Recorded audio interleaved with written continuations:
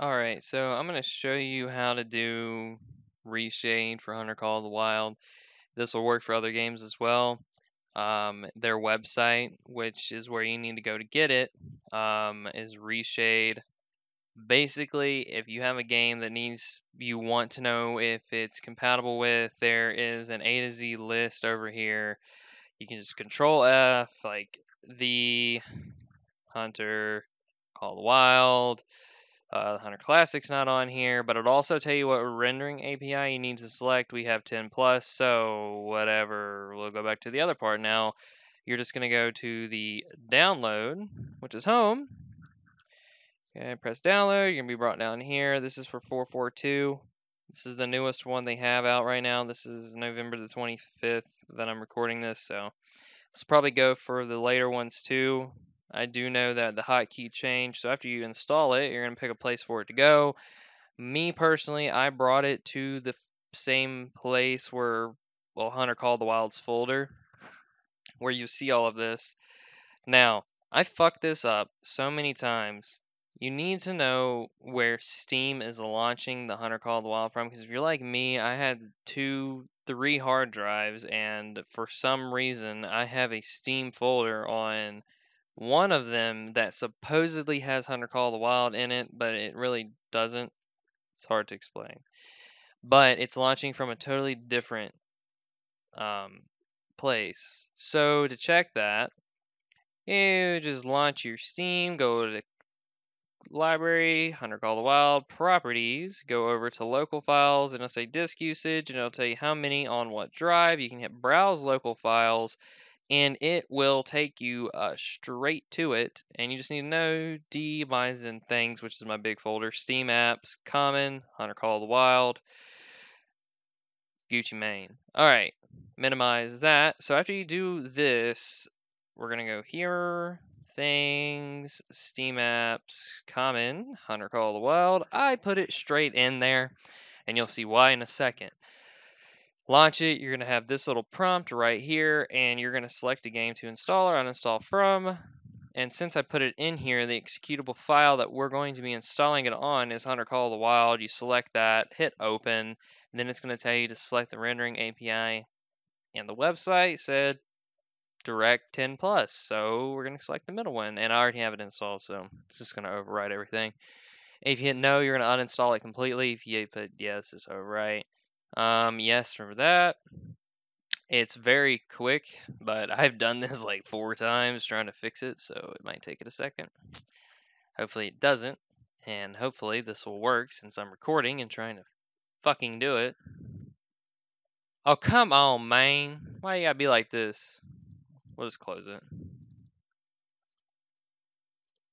Do it again.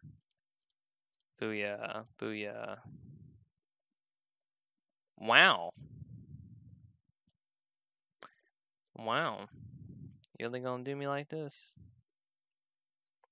You gonna do me like this? Alright, there it goes. Cool.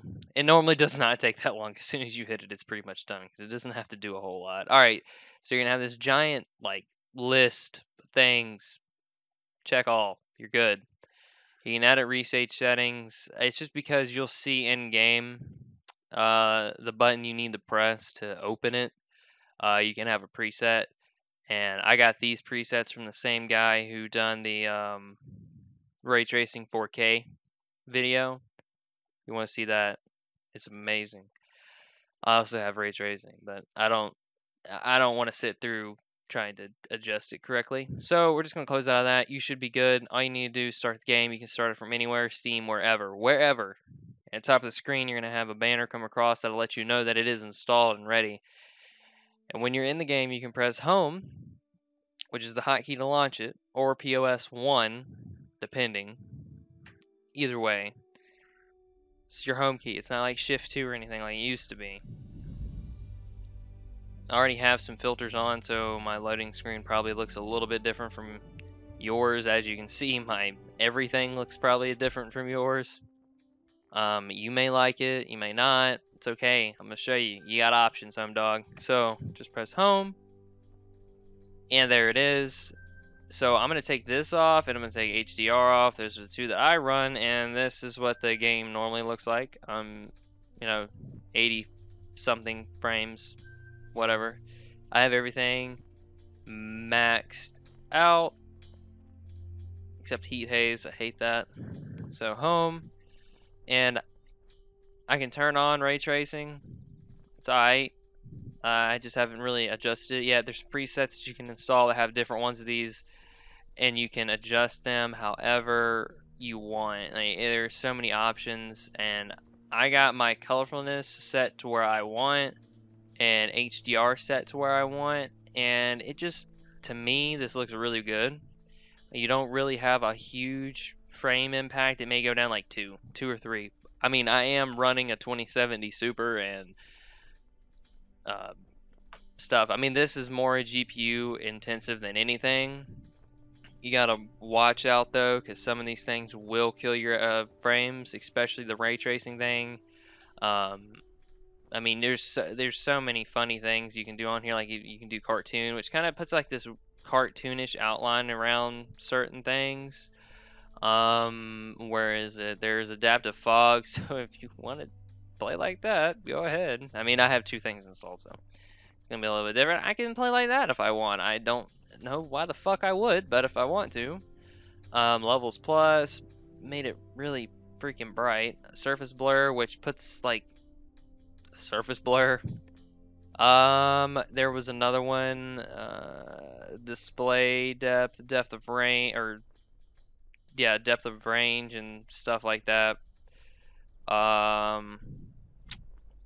DOF, I got that wrong. That is not depth of range. But anyways, it's focus, depth of focus. But there's a lot of things you can do on here. If you specifically want to see something, the ray tracing thing, I can show you how to install that. And get it working in game.